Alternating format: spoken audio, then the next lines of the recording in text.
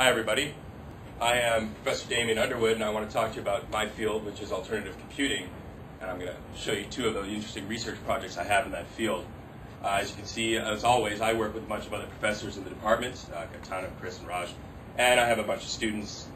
Michael Noakes is particularly able in this area, I would say. Anyway, just to give you some background about myself, I started out doing research in quantum computing. I found quantum computing to be very high level, very concrete, easy to deal with. I decided to drill down a bit into the real theory that underlies it.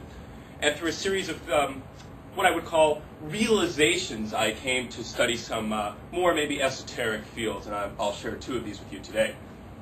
So first, there's energy field communication, computation. That's the first thing I started studying. Basically, I want to study the capacity of the aura, the human energy field, to perform computation and communication.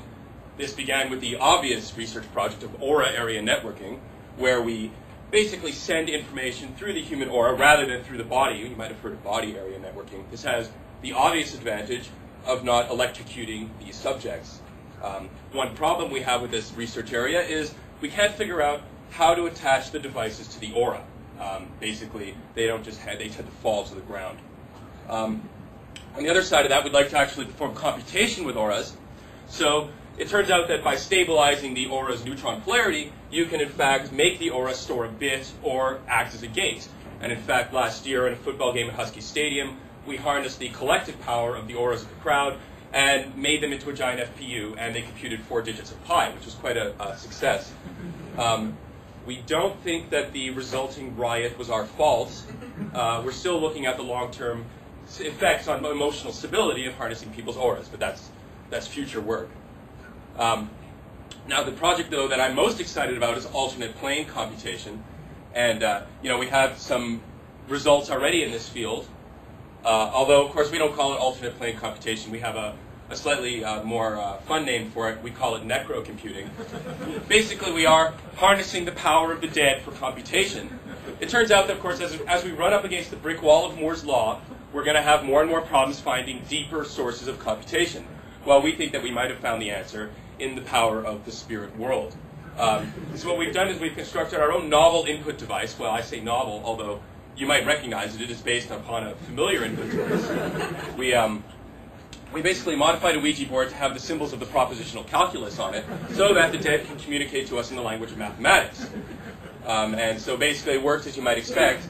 We have a specially modified device that tracks on the board, and, well, I can show you that. This is our experimental setup. We have a specially modified mouse, and we basically ask a question of the spirit world, leave the device running. This is set up in the graphics lab in the blackout room. Normally there's a little bit more to this setup. There are some candles and some paint stuff. I won't go into that. And we ask our question, we leave it running, and over time, usually overnight, we get our response.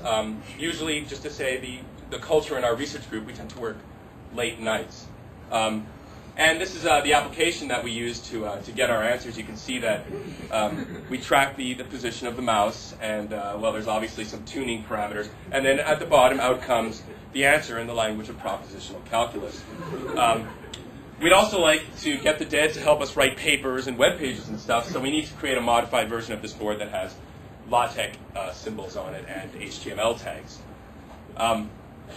Basically, that's about it. I think this is a very exciting research area with lots of potential.